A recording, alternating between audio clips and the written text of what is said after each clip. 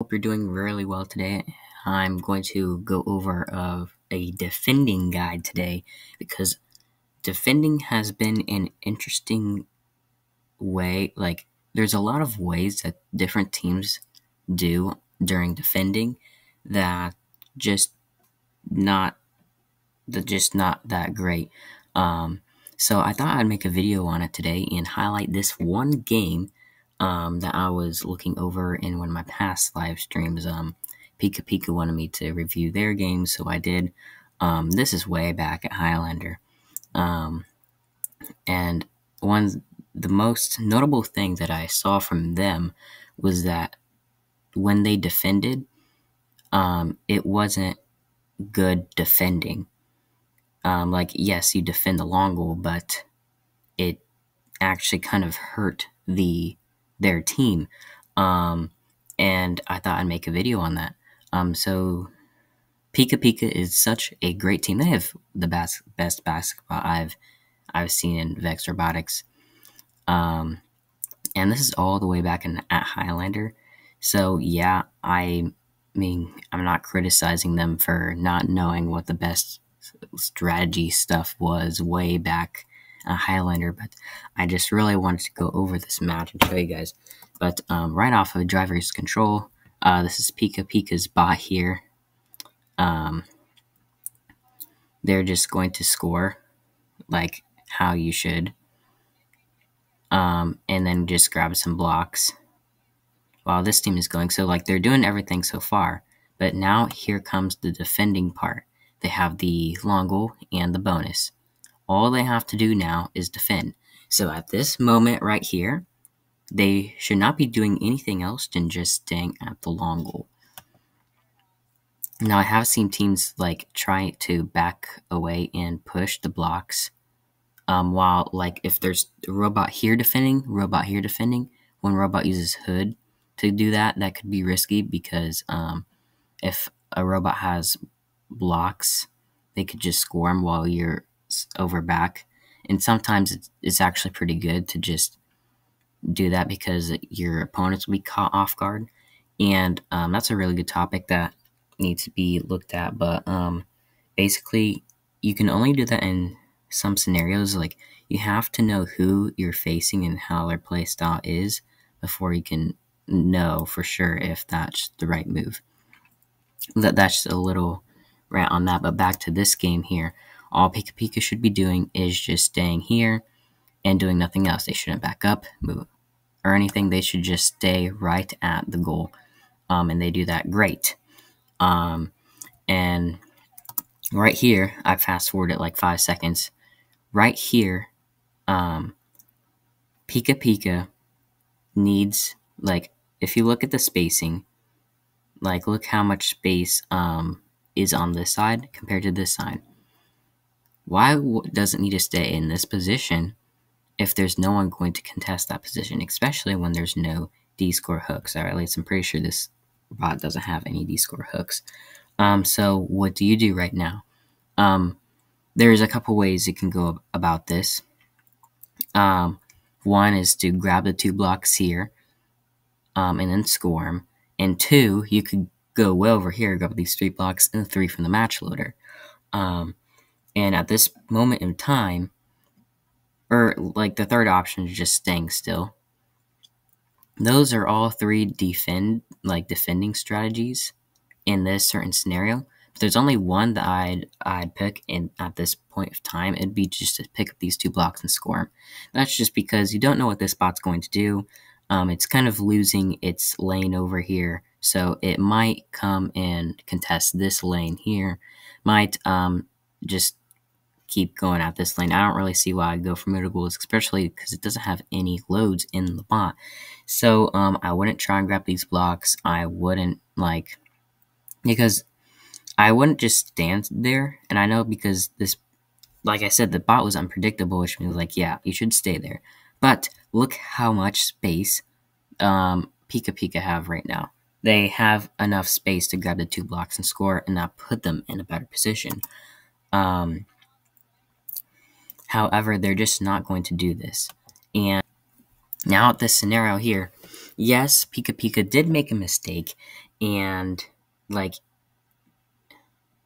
in the scenario right here, yes, Pika Pika did make a mistake, but hope is not all lost. Like, if you're in the scenario right here and you let that mistake go, and you're like, because, the matches can seem like they go fast. You could miss something, and you're in the spot like, oh my, I missed something. I could have grabbed those 2 blocks.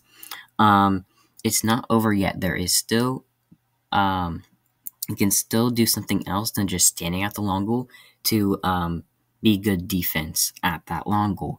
And that is actually not to pick up these 2 blocks, which while you could, I would not pick them up because, they're just close to the goal. It's going to be a little bit tricky. Well, the reason why I say it is because Pika Pika need to keep pressure on the raising bot. You can't waste time grabbing these blocks if you want to keep pressure on the raising bot. You want to defend this long goal. You don't want the raising bot to score. Look how much space these guys have over here. You need to defend the raising bot because look at all the blue blocks here. If the raising bot gets these blue blocks, it can be devastating to the score because it could grab both middle goals, or if spacing is right, the raising bot could even try and contest the long goal here because that's a lot of blocks. The Pika Pika is just going to stand still. And exactly what I said would happen, the raising bot is going to pick up all of those blocks. And if you would have just defended that raising bot, like, you would have been in such a greater position because the raising bot would have any of those blocks in the load. But let's say you're in this position here and you're like, oh my, I made a mistake. Hope is not lost yet. There is still something you can do to bring you back from the state that you're in. Now, this is pretty situational because we're talking about raising bots here. And now, if you don't know much about raising bots, I actually made a video on them, so you should check out that. But one of their features that is like a flaw to it is that it's pretty easy for the blocks to actually fall out of them. So Pika Pika, at this point, could still defend the raising bot. Because look how much space. Like, these guys are contesting. Pika Pika has, like, all this space to work with. They can still defend the raising bot and stop it from scoring. And in the process, it could even descore, like, the raising bot's blocks because it's just going to fall out because of all the commotion. Now, yes, that is situational, but it is probably the best play in any other robot. While the blocks won't, like, just fall out of the robot, or not the robot, the robot, it's still nice to defend it because you don't want those blocks being scored anywhere else, and it'd be super nice to shave off of time, especially since you're in the winning position right now. But Pika Pika is just going to stand still again, and they've missed out on so many opportunities, and the raising bot is going to get bonus. Although the raising bot didn't make a mistake of scoring that many in the bonus, it should have scored like 1 or 2 and then go for the top middle. But now Pika Pika, they find an opportunity to grab the 2 blocks, which, yes, in that position you should do. So that is something that they did get right in defending this long goal. And it does knock a block out.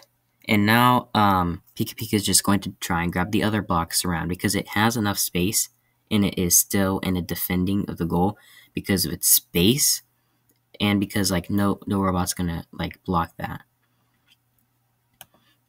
So it's doing good. You could also say to defend the raising bot because it's just gonna match load. Although it's a bad idea because this is the point right here where the raising bot starts to match load. And if you see right here, his teammate is right here, and it is putting pressure over here. So this teammate has a lot of space here. So if Pika Pika would have came over and like, okay, we're going to disrupt raising bot for match loading so they can't score much. That would actually not be a good idea just because it's just too risky. Because you have this teammate close by to either defend and pin. And while defending and pinning, the raising bot can go away and actually descore some blocks. Because it would have match loaded at that time because his teammate would have defended though. So yeah, you don't want to go for that. So good thing Pika Pika did not go for that. But they did grab a few blocks around because they had enough spacing, and the blocks are still defended in the long goal because it's just not going to get descored. So great job to that.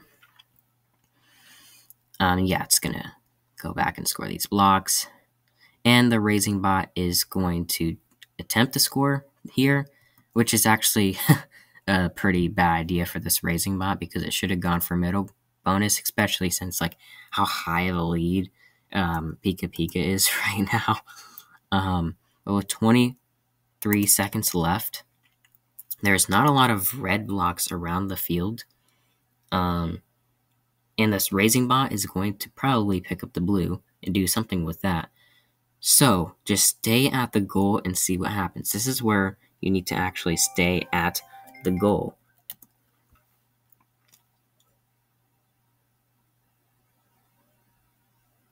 And yeah, it's just going to do what I said. It's going to pick up the blocks. Pika Pika need to stay at the goal. And they should probably park, not now, but maybe around 6 seconds left. And because I'd give it some space, care for the blue team. Honestly, now at this position, well, any of them could park because this bot came around over here. But they're actually not going to get the park. That's probably due to a communication error. So make sure you have someone telling the time always. But yeah, that is the video. I hope you enjoyed this in-depth defending guide, or however you want to call it. Yes, it is just one match, and there is so much to say about defending, but this is just a great example of like a bunch of defending techniques around the long goal. So I thought I'd make a video on that, but I hope you enjoyed. I hope you enjoyed the video, and please subscribe for more in-depth content, and I'll see you in the next one.